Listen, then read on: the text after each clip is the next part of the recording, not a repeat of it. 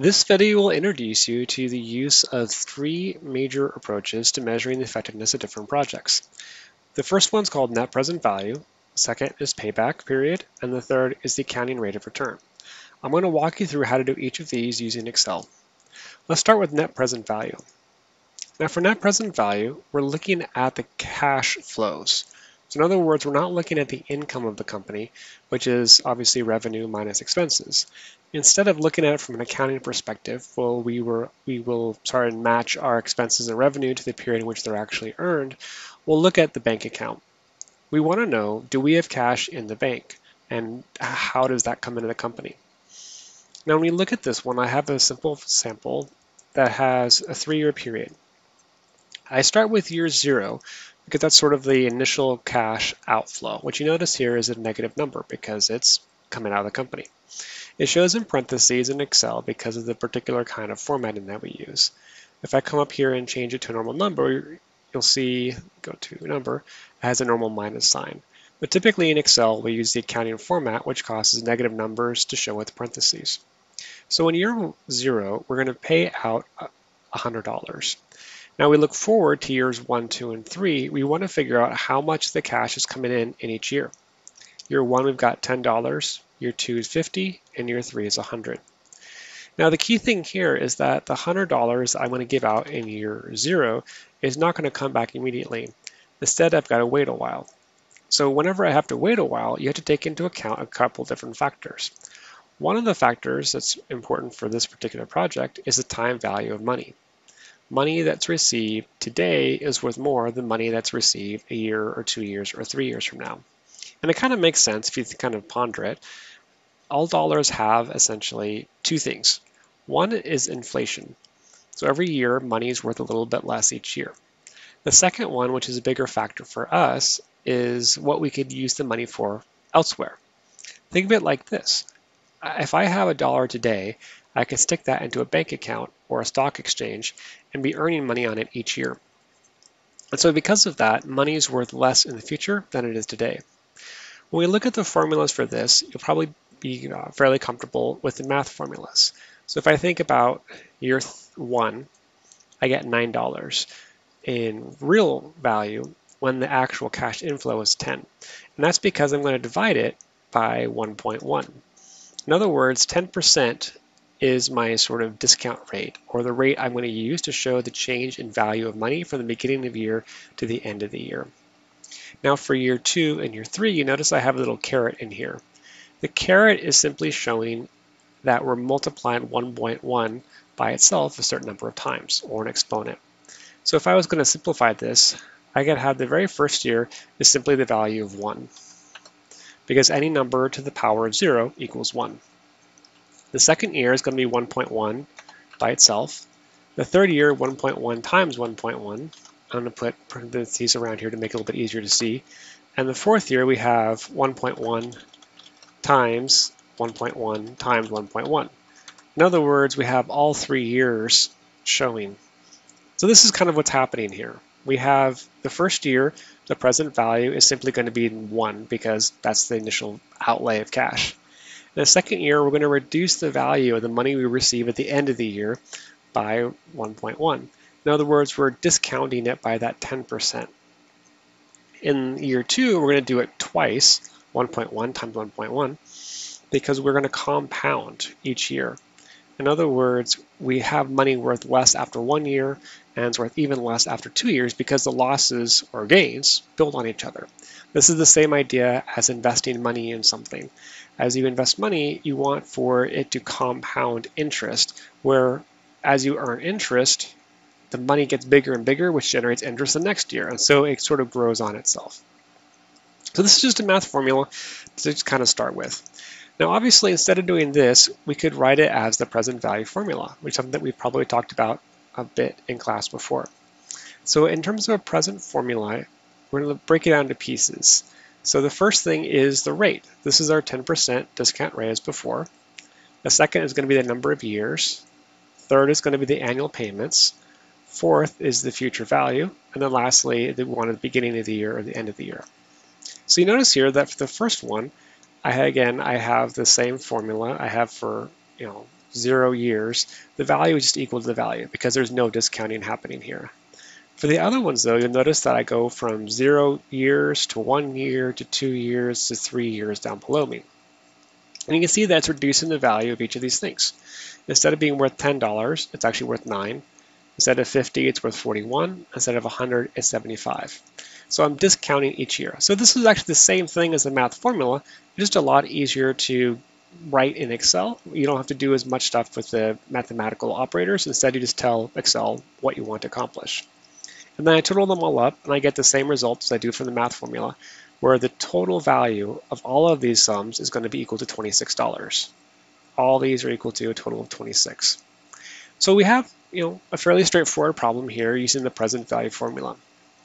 But you might be thinking, hey, what if I don't want to have a whole column of numbers here? What if instead I just want to have this data over here in my white column and be able to get the ending value point? Well, Excel has that too. The formula that we're talking about is NPV, or net present value, which we can see in row 12. Row 12 is fairly straightforward. All we're going to do is we're going to take the discount rate of 0.1, just like we did in the present value formula over here, or just like we did in the math formulas, and then we're going to take the range. The range here is from year 1 to year 2, year 3, year 4, however many years you want to include. Notice I don't include year 0 here. I don't include year 0 because there's no discounting. That initial outlay of cash doesn't need to be changed in value because that's today, right? I'm going to give $100 today, so I don't need to make it worth any less. Instead, I just go from year 1 to the final year. I add those all together, and I end up with a total value of 125.54. Now, if you notice over my PV formulas on this side, if I look at these three values together, I end up with the same thing, or when I round it, 126.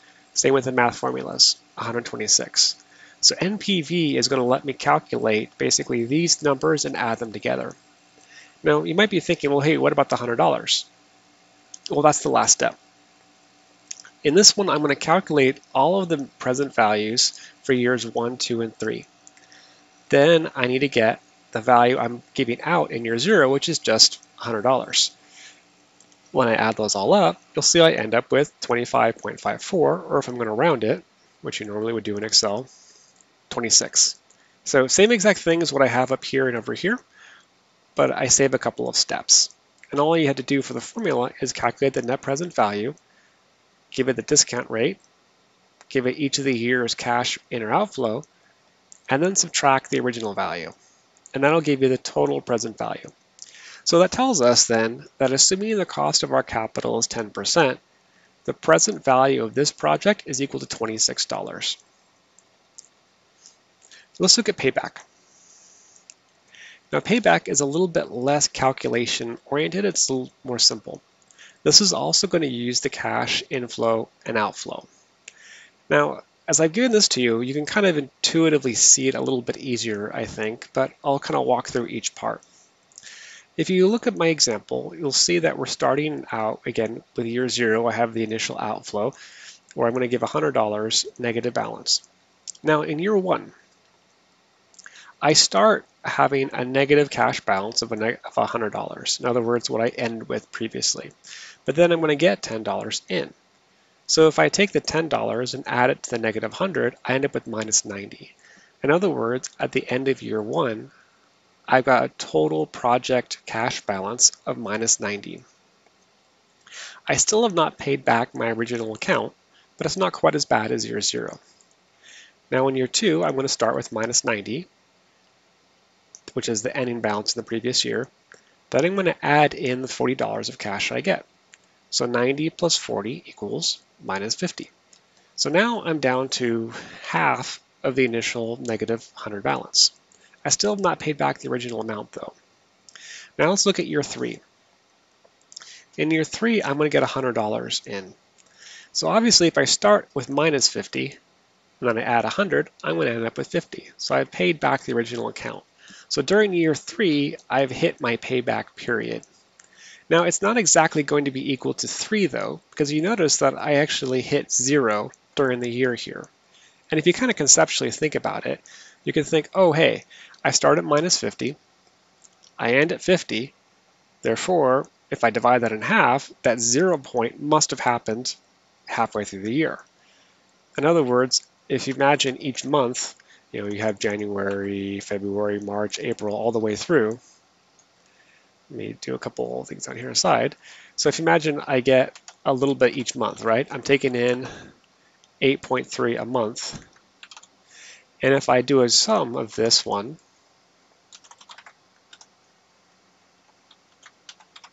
in other words, a running total, you'll see that it's going to add up nicely. Let me go ahead and make that easier to see. So if you look at my example, a quick thing here. So in January, we got 8.3. In February, we have another 8.3. In March, we have another 8.3. We keep on adding up. And so we end up with the total kind of earnings. And at the end of July, I've gotten a total of $50 in. So what that means is that in July, I hit the point at which my negative 50 is now gone. So in other words, if I have minus 50 plus whatever I have here, you'll see that I hit that 0 point right at June. In other words, halfway through the year. So my total payback period is going to be 3.5 years payback because I want to make back that 0 point exactly in June. Now, I made the example easy as you can kind of see here, but sometimes it doesn't conceptually make it as much sense as this. What if it doesn't perfectly line up? So now in this example, I've changed it so that in year 2, I get $50 instead of $40. So now my ending balance is 40. I start with minus 40 and I end up with 60. Now you could try and do a table like I have here and try to do the exact same thing. So instead of minus 50, I can change it to minus 40, copy it down. But again, it doesn't quite perfectly line up with my example down here either. So we might need to just do a simple little equation. All we need to do with this one is a simple division problem. We're going to divide the starting balance, this minus 40, by the amount that we're going to earn that year.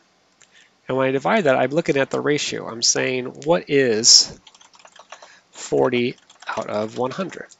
And it kind of makes sense if you think about it. You're saying that we're starting with 40 or negative 40, right? And I'm going to take in the 100 during the year.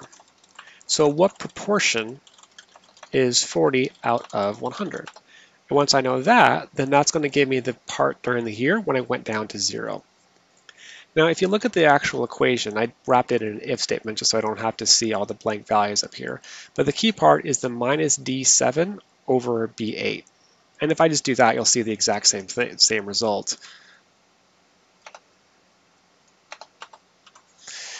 So I'm just going to take that. Now, I have a minus in there because this is a negative number. And if I don't have the minus, it has a minus, which again doesn't make as much sense conceptually. So I think it's just cleaner to put the minus in front like so.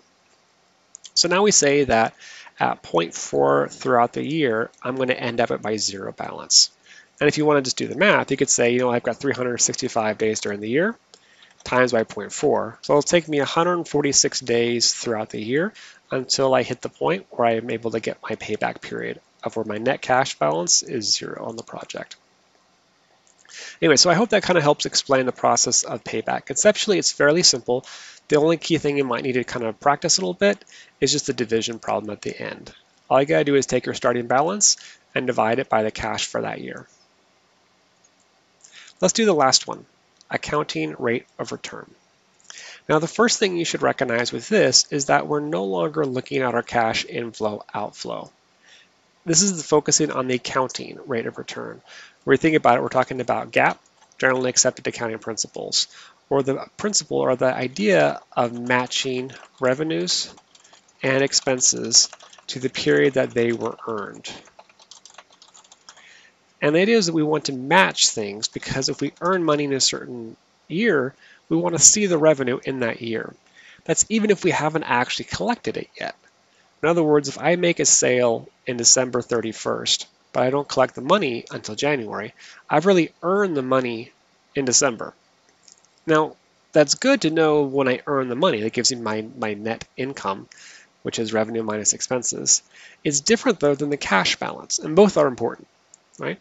The net income tells me how my business is doing in terms of matching expenses and revenues to when I actually earn them. So in reality, I earned the sale in December. However, sometimes I really want to look at it from a cash perspective. Cash perspective is really important if you're trying to say, do I have money to make payroll? If you can't pay your employees, you're kind of in trouble. And so it's important to be able to know both the net income and the cash. But when you do accounting rate of return, the emphasis here is on accounting. We're looking at net income, not cash. So I've added two columns, book value and net income. Now the first one we have here is book value. This is the idea of saying how much is my asset that I'm using for this project actually worth. So in this example, I've got an asset that is worth $100, and I'm not depreciating it, so it just stays at 100 the whole time. If you want, you could reduce it each time too, so I could take it down to say 90 the next year and 80 the following year. But the idea is, though, I want to know how much book value is associated with this project, or what kind of assets am I dedicating to my project. Because again, remember that we're looking at the idea of trying to understand the overall project's profitability. Is this a good thing to put money into or not? And so I need to know how much money am I putting into this. The second thing I'm going to look at is my net income. So rather than the cash in or out, I'm going to ask the question, what's my revenue minus expenses, which doesn't exactly equal to cash. Now, all I have to do for this is just do an average of the book value and the net income, and then divide the net income by the book value. Now, when you look at this, you might be trying to think, okay, well, what does this give me? What is this saying? It's basically saying for every dollar I've invested in assets, what net income am I getting out of that? This is useful if I've got multiple projects to compare. Each project might be worth a different amount. So in other words, one project might require $1,000 of investment, one might require $500 investment, and one might require $300 investment. And then if I look at the returns, what income am I getting out of those? Right? The first one might get 100, the second one 100, and the third one 60. But if I look at these, I might want to not just look at the overall value. The first one is pretty solid, right? I may even say it's $111. This is the biggest one. This looks really, really good. The problem, though, is that it takes a lot of assets for each amount of net income that I'm going to pull out of it. So what I really want is I want to look at it as a ratio. What is my net income divided by my net assets? So in the first example here, for every dollar that I'm putting in, I'm getting out an additional 11 cents. So every dollar is bringing back a friend of 11 cents. Now, even with the second one and the third one, Project B and C, Project B is giving me less in net income than Project A. But if you look at it as a ratio of my investment, I'm better off with Project B than Project A because every dollar is bringing back an additional 20 cents. Same thing for Project C. Even though, again, I've got less income coming in, as a ratio, I'm making more. And so if I was a CFO and had $1,000 to invest, I would not choose Project A, even though it has the highest net income, because Project B and C together make a more attractive package. So that's the idea of turning it to this ratio at the end here. You're looking at the average net income divided by the average book ratio to say for the overall project, how much of each dollar I invest comes back in income. Now, if you look at a project with these three different measures, they're going to give you a different picture. So if I look at my problem over here, I've got a studio that's thinking of investing some money, and I'm trying to figure out what's the best one to look at. So I have my net income and I have my cash flow. So I would want to, again, figure out the basic information. My accounting rate of return is just looking at the average net income divided by the average investment. So to do that, I'm going to do average and then look at my net income. And I'll assume that the average invested assets is just 100.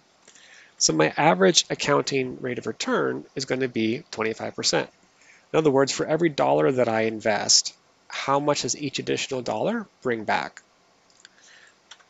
Now the net present value gives me a different perspective.